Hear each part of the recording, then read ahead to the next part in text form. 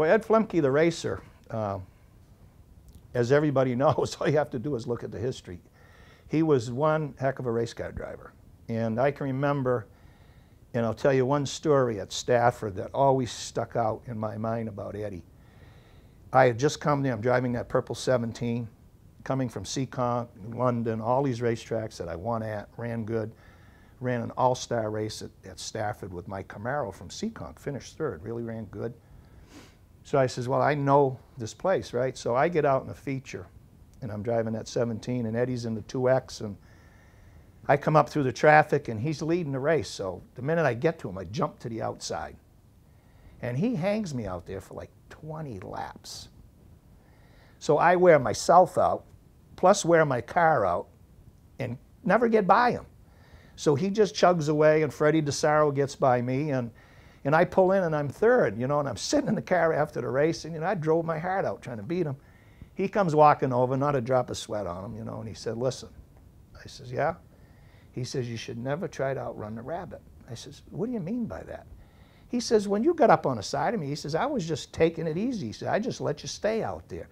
He says, you should have thought of a way to pass me before you just jumped up there. Never forgot that. He didn't even know me. All he knew was I was a little kid, a young kid, and Eddie was always willing to help people. You know, he was the master at that. If he seen you, even if he thought you could beat him, he'd still come over and he'd offer you help. And that's why, you know, over his career, he had so many young guys that would always hang around, would help him work on his car, because he was a master of teaching. He liked to teach. That was his thing.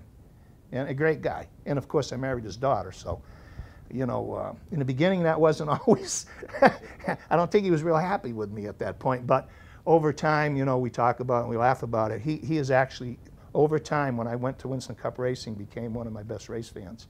Sunday night or Monday morning, when that phone rang, it was Eddie Flemke on the phone. Why did they do this? What happened here? You know, why didn't they do, you know, and he's trying to run the race off the TV, you know, and I said, no, Eddie, that's what happened. He had a bad pit stop. This happened, that happened. But that's the kind of guy he was in racing. You know, he would have been a great teacher in school or college, because he got real enjoyment out of helping people. And, you know, like I say, he'd help you, and then you might go out and beat him, but he'd come over and shake your hand and say, good job. But, you know, that's how he was. You know, he had a different outlook. You know, I never minded helping people, but if I thought they could beat me, I wasn't real interested in giving them much help. You know, I liked that winning part pretty good, you know. And I started running Westboro right after I started racing. You know, I ran there for a long time and won a lot of races. And I mean, that was such a great racetrack. It was so much fun to drive. It was so fast for a little quarter mile. And then all of a sudden, you know, it passes through some hands. It had some different owners. You know, Dickie Williams ran it for a while. Rabidou, I believe, the Chevy dealer in Worcester, he ran it. And, you know, there started to become troubles. And then, you know, what happens in racing today is some of the properties and the land is so valuable that their return on investment just doesn't work. And, you know, I think that was one of the biggest reasons that Westboro, I mean, if you drive down that Route 9 now, I mean, it's amazing the things that are there. And every time I go down that road, I know exactly where that racetrack is. And I look over there, and there's a Lowe's in there. You know, but, you know, I hated to see that racetrack go because it was a great speedway. And, you know, through my whole racing career, I mean, I raced there a lot with Bugsy, George Summers, all them guys. And, I mean, what races we had there. Fats Caruso used to race. I always wondered this. What is? Do you consider that or Seekonk your home track, or both of them really? Yeah, Seekonk. Seekonk. Yeah. Okay. Yeah, because you know, when I went to Seekonk, it was you know, it was. In fact, I just turned 16, and Mr. and Mrs. Vendetti. You know, you talk about promoters. Dickie Williams, great guy. Don Honing, and you know, those guys were great promoters. You can never forget the Vendettis. You know, they were special people. You know, they ran a racetrack, and they really cared about their people that raced there, and they wanted a good show, and they were really concerned about their fans. And, you know, they really helped me to push my career ahead. And, you know, I'll never forget, if you didn't have a good night and, you know, you didn't finish, there was always a little something in your check when it came. You know, not a lot of people did things like that, but they did. And, you know, 5 championships and all the races that I ran and won. You know, I call that the #1 place. And then, of course, when I raced Westboro, they were involved in it too. So, you know, it was a community deal where all of them racetracks were great racetracks and great people that ran them. And, you know, in today's racing world, there's not a lot of them left anymore, and it's a shame, really. Let's talk about the Talladega win. Take us through the last couple laps of that race.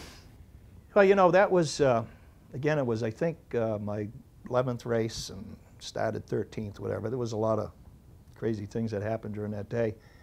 But, you know, I knew I had a fast race car.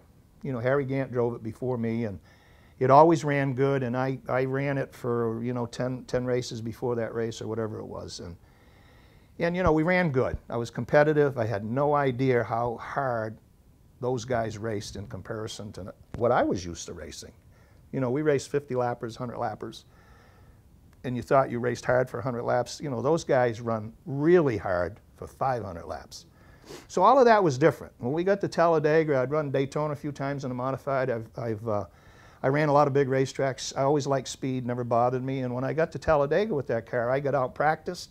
I could tell I was fast, but I couldn't pass. And we were parked in the garage beside of Buddy Baker. You know, and again, when we talk about things that happen to you in your life, you know, there's people you meet along the way, and if it wasn't for Buddy Baker and Ricky Rudd, I could have never won that race. A lot of people don't know that. You know, why that happened is he was parked beside of me with the Woods Brothers car. And he got out of his car, and I said, you know, hi, buddy, and I'm Ron Bouchard, and oh, yeah, you know, I've been watching you, because he didn't run all the races back then. I said, can I ask you a question? So I asked him, I said, I get out there and I can't pass anybody. I know I got a fast car, but I can't get by him, you know. He's jump in that thing. So I get in the car, and he takes me out there, and he showed me what I needed to do. Then we came in, and we sat on a bench, and he gave me a scenario. And, you know, people are sometimes hard to believe, but he played out all the scenarios that could happen at the end of that race. In case if I got into one, I'd know what to do. And he played out that scenario. If you're third, this is where you want to be, and this is how you want to pass. And that is no kidding. Because when I got to that point, I knew what I wanted to do. Now, if I didn't have his help, I might have made a mistake. You know, because I know once during the race I tried to pass, and I did make a mistake, and I went way to the back. And it was only 5 or 6 laps to go, and I'm sitting back there. Now I lose the draft, and here comes Ricky Rudd up in the mirror. He gets up on my bumper. He's 5 laps down. He pushed me back to the pack. NASCAR come on the radio and said, tell him to get off Bouchard's bumper. So he backed away with 2 to go, and I sat there, and I waited till that time when Terry jumped to the outside of Darrell. And Darrell, at that point, was busy taking Terry to the fence.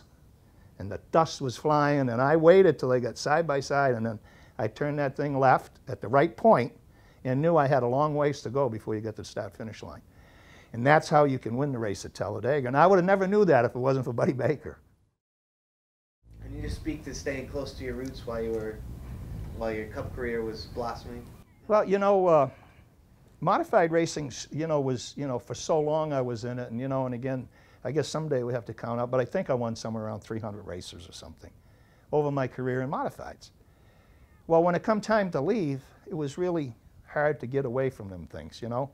And Bob Johnson used to say, you need to stop driving them things. You think this tank is going to handle like one of them things. And I said, well, you know, you're probably right. It probably didn't help me. But anyway, I'd come home, and yeah, I'd run races all over the place. And Lenny Bowler would always keep a car for me, and Bobby Judkins, and I'd come back and I win a race at the Speed Bowl. You know, I'd go to Seekonk for Anthony, and I'd win a race there. And, you know, I've gone to Monadnock, and when I come home, it was really hard to get away from that. And the people, you know, and there was always somebody wanting me to, you know, and again, I didn't drive everybody's car, but, you know, like I say, Bowler and Judkins always had a car for me. And I just enjoyed coming back to see the people.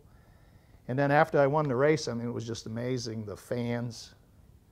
You know, I think they told me at Thompson, man, they stopped the race because the end of the race was playing. And, you know, and everybody supported me so much back here, it was hard for me to leave and say, okay, I'm all done with that. And I stayed pretty active for a long time. Got Bobby Allison to drive one of my cars at Martinsville. And, you know, a lot of neat things we did together, you know. Do you keep up with modified racing these days? I do. I do. I don't, you know, it's funny when you've done it for so long, I don't enjoy going to watch. Really? Yeah, I don't. It's crazy. You know, my son raced for a while. I hated to go watch him race. I told Paula, I said, Christ, I can see what my mother and father went through with me and Kenny out there. Right. You know, I'm a wreck. You know, so yeah, I don't enjoy going to, it's funny, you know, I've been to so many that I really don't enjoy to, well, I guess I'm not a spectator, I guess is how you'd say it, right? Right.